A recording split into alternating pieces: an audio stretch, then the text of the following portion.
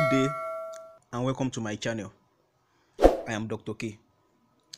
We will be discussing the extraction of iron.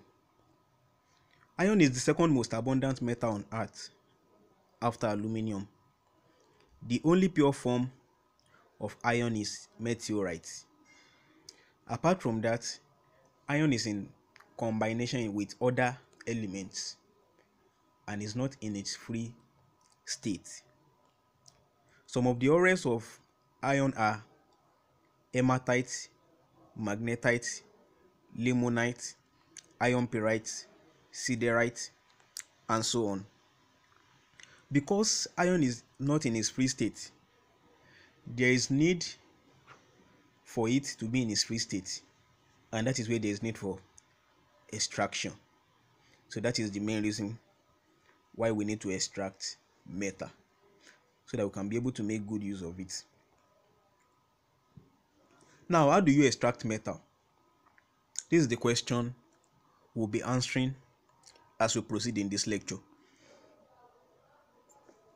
Iron is extracted by the reduction of its oxide in a blast furnace. So it took place in several steps and processes. So you can see the picture of a blast furnace. The iron ore is roasted in air to produce iron 3 oxide. Whatever ore that will be used, it has to be roasted first. And when it is roasted in air and iron 3 oxide is gotten, then the black furnace reaction can now proceed. Now, how does this happen? The first thing that happens is this. The iron 3 oxide is mixed with coke and limestone. So after it is mixed with coke and limestone, it is then poured from the top of the blast into the blast furnace. Now the blast furnace has a temperature of about 2000 degrees Celsius. That's the temperature present in the blast furnace. And the iron ore and the remaining mixtures are subjected to this high temperature so that iron can be finally extracted. After this has been done, a blast of hot air is passed into the mixture of iron ore and some other substances that I have mentioned. It is passed from the bottom of the furnace. Take note. And it is passed through small pipes known as tuyeres. So these two pipes allow the passage of hot air into the blast furnace. So now I will divide the reactions in the blast furnace into several steps. Now, the first step that happens in the blast furnace is the formation of carbon 4 oxide. This takes place at the bottom of the furnace, and it is the stage 1 of the reaction. It is an exothermic reaction because heat is given off in the process. Now, the heat given off during the process of the formation of carbon 4 oxide gives the energy for the reaction to continue.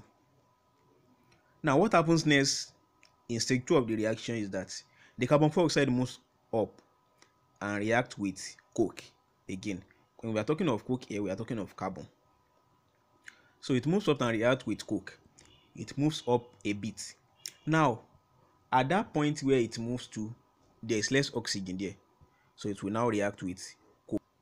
And when it reacts with coke, it will now give birth to carbon monoxide. Carbon monoxide will be formed in the process. This is an endothermic reaction because it is absorbed in the process. So after this has taken place, then we get to stage 3 of the reaction. In the stage 3 of the reaction, this is where the actual reduction takes place.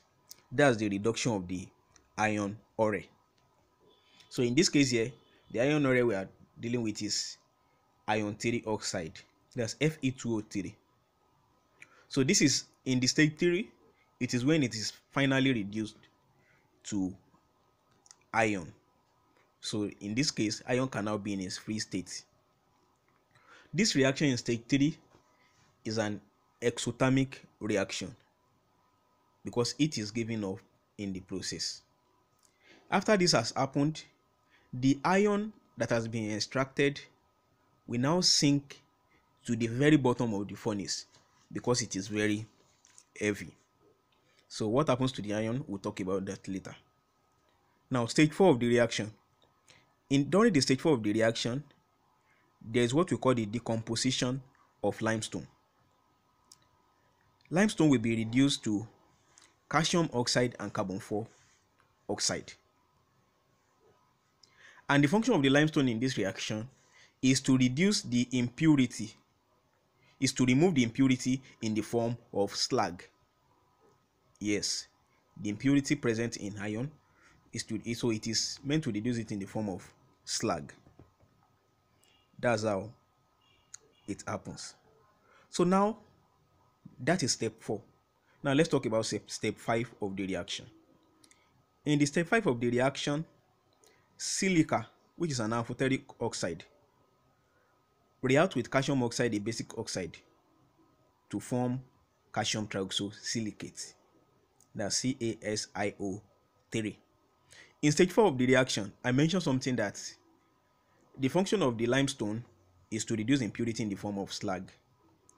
It is this slag we are talking about there, the major component of it is calcium trioxosilicate. Now at the bottom of the furnace, what happens is that there are two taps. One tap from which the iron that has been gotten, that has been extracted, so the iron passes through that tap. And the other tap, this is where the slag passes out of the blast furnace. This reaction continues, it continues like that, and iron is being extracted. So it can now be used for several purposes it will be used for. In another video, we will describe what happens to the iron gotten from the blast furnace. After the molten iron has been gotten, what happened to it, that will be our next discussion. Make sure you click the subscribe button and tap the notification button too, so that you can get update on new videos I release on this channel. Thanks for watching. See you in the next video.